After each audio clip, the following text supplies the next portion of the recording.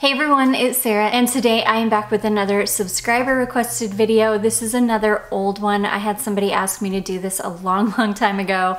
Anytime I get requests though, I do write it down on a list and I just kind of go down the list and try to get to them when I can. This one just happens to be kind of late. Somebody asked me to talk about my favorite bottles in my collection, so this is probably going to end up being a two-parter because I started pulling and I still had so many more that I wanted to pull. If I would have done them all in one video, it would have just been too long. So I'm going to do this as part one and then I'll do a follow-up to it, a part two.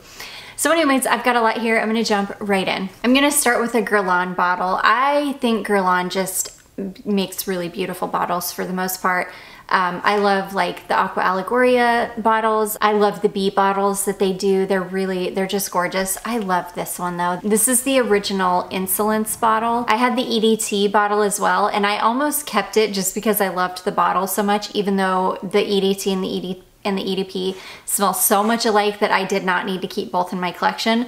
I wanted to keep it just because of the bottle though. But I've got two bottles of my Insolence as well, which is also in this bottle. And I just love this bottle. I think it's really, really beautiful. It's very like 2000s. It's just gorgeous. And then with the dark purple liquid and the dark purple lid, I just think it's beautiful. It just looks like a really pretty little flower or something.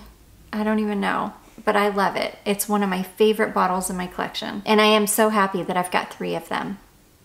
So yeah, that is the first one. That is Guerlain Insolence. And then another Guerlain bottle that I absolutely love. I mean, to me, this is just an iconic bottle, is the Shalimar bottle. I think it is stunning. My beautiful friend sent me a bottle of the, I think it's Shalimar Eau de Cologne, if I remember correctly. And it's in a little bit different bottle than this. It's in a more kind of old-fashioned-y looking bottle, but I love it. I love the Batwing bottle that is the Shalimar EDT that I have, but I love just the original Shalimar bottle. I just think it is so classy. It's so stunning. It reminds me, something about it reminds me of like India. I don't know why, but I adore it. This one just happens to be Shalimar Cologne, which the crazy thing about some of these, this perfume and Shalimar Parfum Initial, they both have this like really beautiful delicate pink liquid. This one used to be a really beautiful delicate pink liquid and it has turned. It like the color of it has completely changed. It's becoming bright yellow. I don't know if you guys can see that it's turning bright yellow. Parfum Initial will also turn bright yellow. And I don't know what is causing it because these are kept in a dark cabinet, so it's definitely not light changing them. They're kept temperature controlled, so it's not heat. It just must be what the liquid does. It just loses its pink color and turns bright yellow. It still smells incredible though. I love it. This is one of my favorite formulations of Shalimar. But anyways, yeah, I just love this bottle. I think it's beautiful. Next, we have this Rochas Tocade bottle. I love this bottle. I love it because it's very, very 80s with the little pedestal and just the shape and then the fun top, like the fun colors on the top. It just reminds me of the 80s completely, especially the top. It looks like it came straight out of the 1980s. It's so, with the bright colors and the geometric shape, so fun. So yeah, I absolutely adore this one. And I love the color of the liquid in this one too. It just, the whole thing looks very 1980s to me. And it's just one of my favorites. So that is Tocade from Rochas. This next one, I love this bottle, but I love the bottle that has the flower collar much better than mine. This is Jean Paul Gaultier La Belle. I love both of my La Belle bottles. The La Belle, the Parfum Intense one is stunning. That dark kind of wine, pinky wine color that's like ombre is so beautiful. I just love these bottles. I love Jean Paul Gaultier bottles. I love the like idea of the, you know, female body bottles. I just think it's really cool. The bigger bottle of this is just a 1 ounce bottle. I think it's like the 1.7 ounce and bigger, and especially the 3.4 ounce has this beautiful like flower collar going across the bottle. And it's stunning, and I love that one so much too. I almost, because I did blind buy this perfume, I went with the 1 ounce bottle because I didn't know if I was gonna love it or not. I almost bought the 3.4 ounce bottle just to have the bottle with the flower collar on it, but I was like, don't be ridiculous. Don't blind buy something that you might not even like, and all because of the bottle. This one's cute though, because it does have this little like flower stopper, which I think is cute. It's just like a little flower stopper. And it is cute, but it's not the same. But the bottle itself is really pretty. This is another one. The liquid used to be this really beautiful kind of light dusty pink, light to kind of medium dusty pink color. And now it's just kind of like brown because it's got a ton of vanilla in it, and the vanilla has darkened and deepened up, which is totally fine with me. It smells amazing now. So anyways, yeah, I love Jean Paul Gaultier bottles just in general. I think they're really beautiful. So that is La Belle. This next one, this is one of my favorite bottles in my entire collection. It is so stunning. I do love the perfume, do not get me wrong, inside, but the bottle is what does it for me with this one. This is the Alexander McQueen Parfum, and this bottle was, I believe, a Harrods exclusive, so like Harrods London. I believe it was a Harrods exclusive when it was first released, and it was like $400.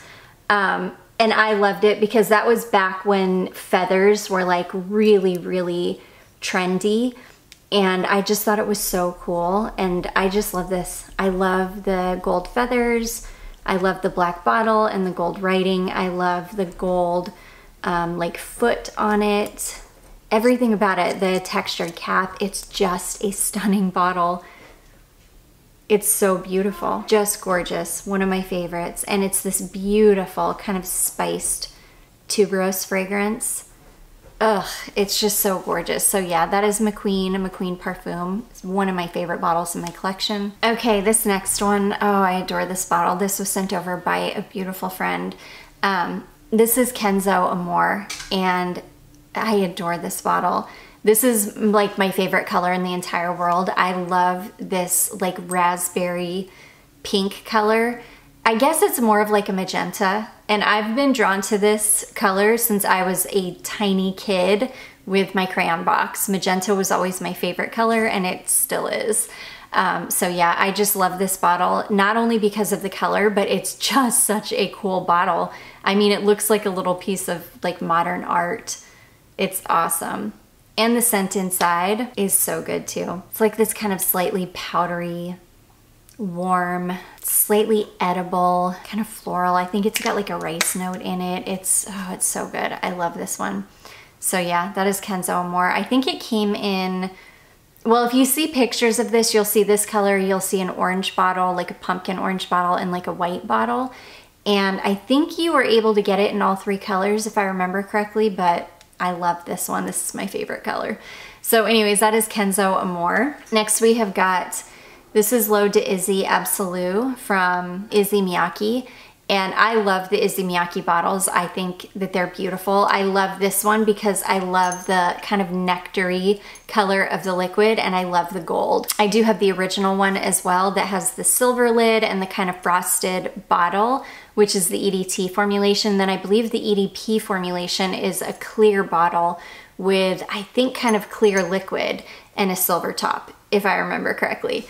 I love this one though. I love the warmth of this one. I love the gold. Again, the kind of really syrupy color of the liquid. I just think it's stunning.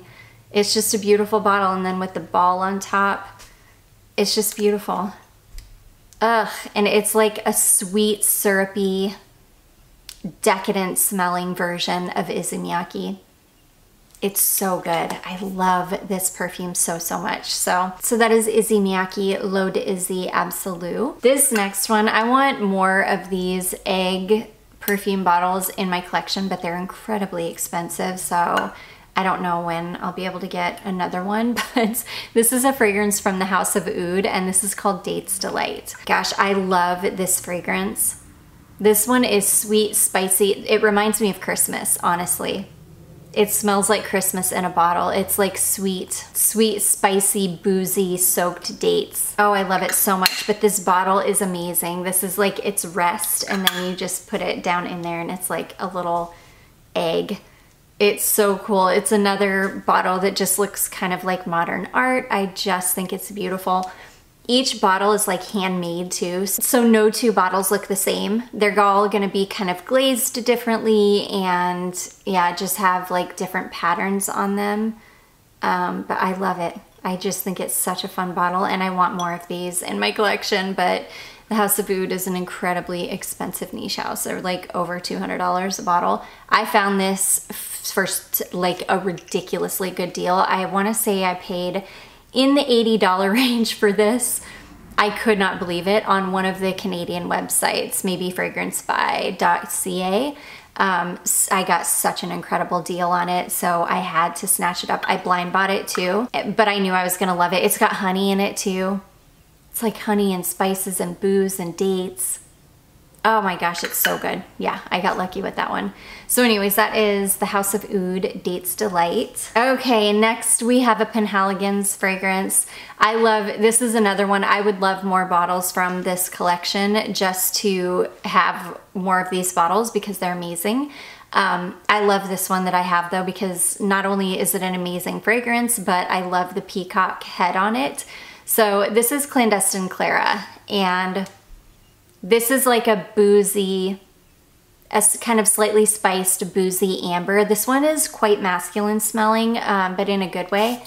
It's not so it's actually really, really unisex smelling, but it leans just a little bit masculine. It's amazing. It's like it's a warm, kind of boozy amber. It's really beautiful, and I just love these bottles. I think the actual glass bottle is really, really pretty. This is another one. The liquid used to be like a reddish color, and now it's green. And these are all stored in a dark cabinet, and it has always been temperature controlled. So they're not changing because they're not being stored properly. They're just changing, I guess, from the materials in them. But yeah, it's this really cool, like chartreuse green color now, which is one of my favorite colors ever. So I don't mind that it's changed, but yeah, such a cool bottle. I love the peacock head. I love peacocks. So yeah, this one is just, it's one of my favorite bottles ever. That is Penhaligon's from the Portraits collection, and that is called Clandestine Clara. And then last but not least, for part one, I have a bottle that is incredibly controversial. A lot of people hate this bottle. I love it. I think it is so stinking cute. This is the Ariana Grande Cloud perfume bottle. I like this one way better than the Intense version. The Intense version is, I forget, it's like a dark blue bottle in a white cloud maybe. Yeah, I think it's a dark blue bottle in a white cloud. I don't like it as much. It's not as cute. There's something about this one in the sky blue bottle in the white cloud that makes it very like whimsical and just super fun. I love it. The perfume smells amazing. It smells like Baccarat Rouge 540, but add a bunch of like cotton candy to it and maybe a hint of coconut. I love it. It smells so good. My husband adores this perfume. So yeah, I really love this one though, and I really, really love the bottle. I like this one also because the cap fits really well. The perfume is really snug in the cloud, so I don't have a problem with this one. The Intense one, my cap doesn't stay on, and it's really, really loose in the cloud. So see, with this one, I can pick up the bottle and the cloud doesn't fall off. The other one, the Intense version, I can't pick up the bottle and the cloud don't stay together. When you pick up the bottle, the cloud's gonna stay, which is fine. I don't mind it, but I do like that this one just kind of stays intact and that the lid actually stays on because the other one's really frustrating. The lid just like falls off as soon as you touch it. So yeah, I love this one. This is gonna be super controversial because a lot of people really, really hate this bottle, think it's super juvenile and tacky.